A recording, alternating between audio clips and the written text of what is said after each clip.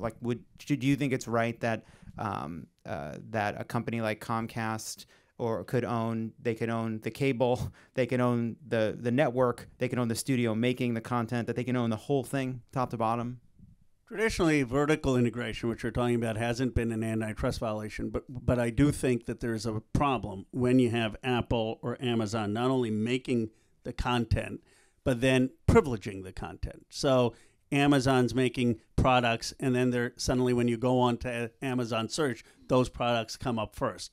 Or Apple's making a streaming service, and then they're prioritizing that in the App Store. What I would require is neutrality, that if you are going to have one of these products that you're making, you can't favor it over other products.